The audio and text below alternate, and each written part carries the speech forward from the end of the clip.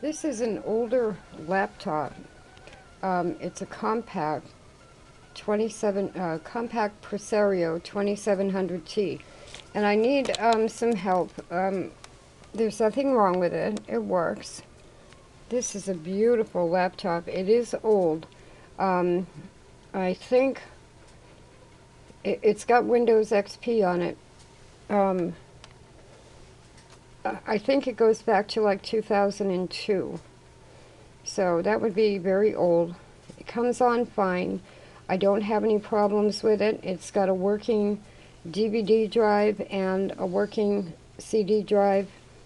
I bought a case for it. I bought some kind of software that I wanted.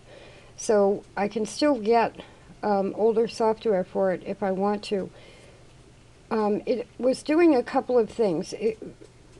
Really what I need is an idea of the value, because someone donated this to me basically for Quilts for Veterans. And as you can see, I've got CDs, so a lot of the Quilts for Veterans financial records are going to go on here.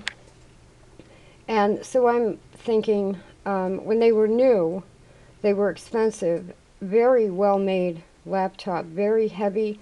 It's also modular, so if I flipped it over, I could show you different sections where you can, if you don't use a DVD drive, you can remove that and put more memory in, or you can just upgrade the memory with memory sticks. So I mean, really well made, but I need to have an idea, just for the records, you know, about how much she donated to me. Like, is it $50? Is it $100?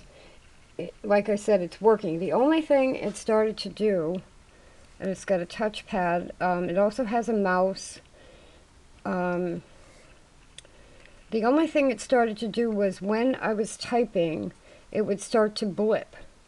And the whole screen would go dark for like a second, then it would come back, and then the whole screen would go dark again. So if anybody knows what that issue is, and whether or not that might be the sign of something going on it, I'd appreciate it. But if you could just give me a low figure dollar amount, so I could even give them a receipt.